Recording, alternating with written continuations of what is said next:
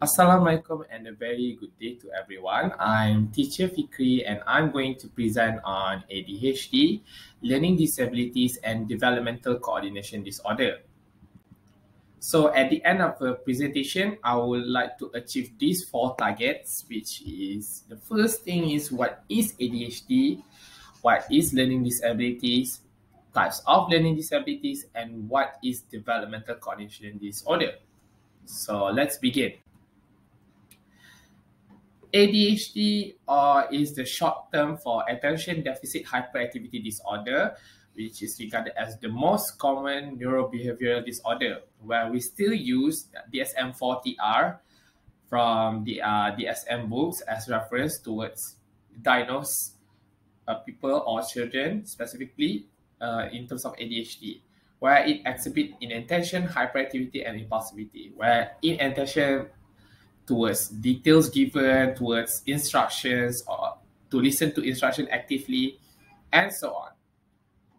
And do you know that there are estimated 3% and 5% of prevalence from school age that diagnosed with ADHD?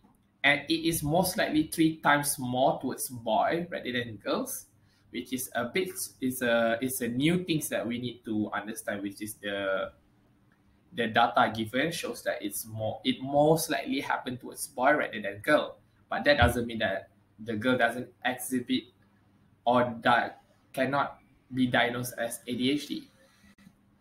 So let's talk about theories. There are tons of theories that explains the existence of ADHD from different perspectives, such as etiology, neural imaging, heredity, and cognitive. Let's first start with etiology, where there are rumors that says that food additive and amount of sugar intakes causes ADHD, which is proven by National Institutes of Health, where this is considered false evidence, where it is insufficient data to prove as accurate, even though there are some children who diagnosed with ADHD do take a high amount of sugar intakes and also additive towards food. Now, the second theory is neuroimaging, which is there's a decreased brain activity at the frontal parietal lobes, but even though they have detected the decrease of brain activity in that area, but the reason why it happens remains clueless. Next is heredity, where hereditability is possible among siblings with children diagnosed with ADHD in comparison to siblings with children that doesn't diagnose with ADHD, which means that it can happen in terms of heredity. And cognitive, more towards cognitive impairment, where Buckley suggested that symptoms of ADHD may underlie from response inhibition, or we can say that the root of the problem comes from response inhibition, that it has something to do with orbital frontal cortex and how it works towards response. And this is how it explains the existence of ADHD. Now let's talk about learning disabilities, where learning disabilities are not often associated with specific neurologic insults, such as cerebral palsy, that is considered neurologic insults, where the definition of neurologic insults comes from a sudden disruptance towards brain flow, blood flow in the brain, which is considered neurologic insults. And where learning disability gravitated towards neurologic problems such as ADHD, as we have explained before, specific LD, which is short terms for learning disabilities, where it includes auditory processing, language disabilities, and perceptual impairment.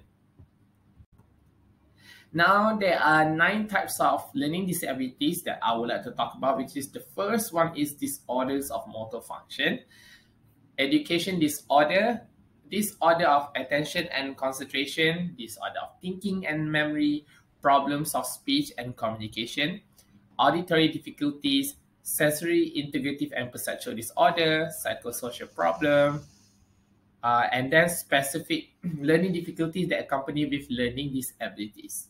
So let's begin. The first one is disorder of motor function, where it can range from clumsiness to poor performance in motor skills such as fine motor skill and gross motor skills. And these children may appear as hyperactive, or we call it restlessness, or hypoactive lethargic, where we can see the disorder of motor function. The next one is educational disorder, where it can occur in one or more academic subjects. And this focuses towards educational skills such as copying words from the blackboard, coloring, or even writing notes, or even writing the cursive words, which is considered difficulty towards them. Next is disorder of attention and concentration, which is short attention span, restlessness, and impulsivity. Because if short attention span happens, that it would cause learning disability when they can't even stay in the class for, maybe, let's say the class has 40 minutes. They can't even stay even a quarter of the time, maybe 10 minutes, and they just poof and gone, not focusing through the class. And the next is disorder of thinking and memory, which is difficulty with abstract reasoning, concept formation, and short-term and long-term memory. For example, abstract reasoning may be mathematical concepts such as how does subtraction works, how does addition works, multiplication and division works. Next is problems of speech and communication, which is shifting topic of conversation. They have problem when it comes to when topic of conversation shifting, so they tend to take time or delay to catch up with the conversation, or they have delay in terms of small talks or sequencing of words. For example, I want to eat, they say I too want eat, or I eat one. And the next is auditory difficulties, where they have difficulties in terms of remembering oral direction, such as, oh, let's go to the left. So they have difficulties on processing the words, how does left works? And then sound out words, such as, how does chicken sounds like? So it's a chicken sounds like, or cow sounds like.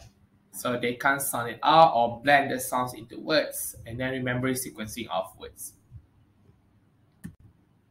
And then sensory integrative and perceptual disorder, which is laterality and directionality concept that requires visual perception skills.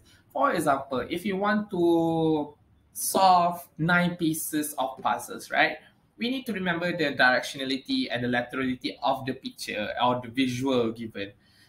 Whenever we rotate a bit, can we remember the visual perception of the picture? And if we have disabilities or difficulty towards that, it may cause us children to feel frustrated to complete the task.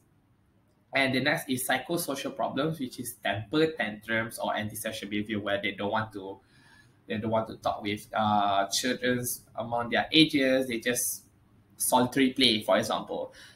Problems with self-concept, which is understanding themselves and how does they work in this world. And then last but not least is specific learning difficulties that accompany the learning disabilities, such as specific reading disabilities, where it does happen more frequently. For example, reading disability to read, I love to eat chicken. They might have delay or even have difficulties to even reading the sequencing and all that. I eat one chicken, and so on and so on. Okay, now let's talk about developmental coordination disorder, often called as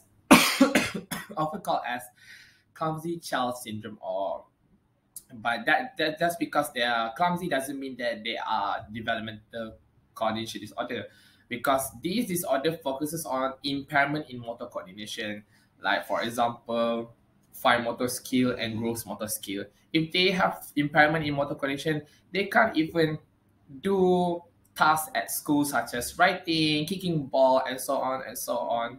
And because of that, they they would build this frustration towards to complete the task, and they thought that they can't even do it, and they themselves become disruptive. But at the end of the day, each of the disorders that I talk about has their own solution. For example, developmental cognition disorder, even though there are no specific remedy, but they give suggestion towards individualized therapy where they can help to increase sensory input and so on, sensory processing, because this is what mostly important to capture input and then to release the output. And so does ADHD and also learning disabilities, where most of them needs help in terms of sensory processing. And thank you